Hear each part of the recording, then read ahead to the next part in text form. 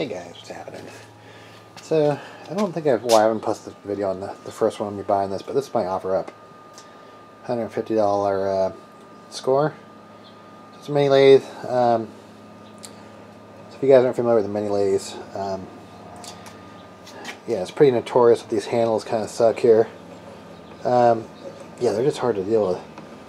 So, I designed some handles, let me show you. Alright, so since I fixed 3D printers, I have lots of ball bearings and stuff, so instead of actually buying ball bearings, I had some M5 ball bearings in here. So, here is the part. Uh-oh, this one didn't work right. Alright, so these actually handles are garbage. Even though they twist off, they're hard because they don't spin around. They have to spin in your hand. And, I mean, it gets pretty annoying pretty fast.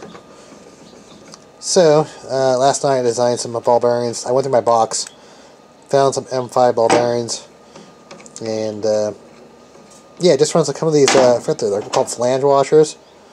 We probably could have used smaller washers. I could have made the handle smaller, but I kind of want the bigger handle to spin around. So, links down below. My Thingiverse page where these will be at.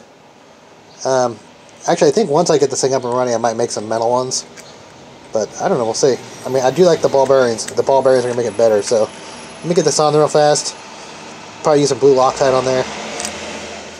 I guess when I designed this, I didn't realize that the smaller one was actually smaller. I mean, same size thread 5, M5, but the thing is shorter, so I might design another one that's shorter. Yeah, that's a huge improvement. The fact that it spins freely on its own makes it so much more comfortable to spin it back and forth. Way better.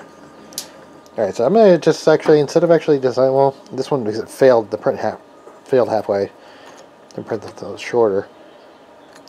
I guess I could just use it for this one right here. Or design a shorter one.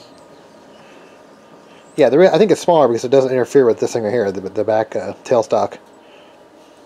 Alright, so I designed a smaller one for the back. So it's the same thing, it uses the same bearings. It's just smaller in diameter and not as long to fit back here. Nice for the background noise. Nice and smooth ball bearings. It's hard to get the angle right in this one. Okay. Nice. Alright, if you want them, Thingiverse page. I'll also put a link where you can get the bearings too. Awesome.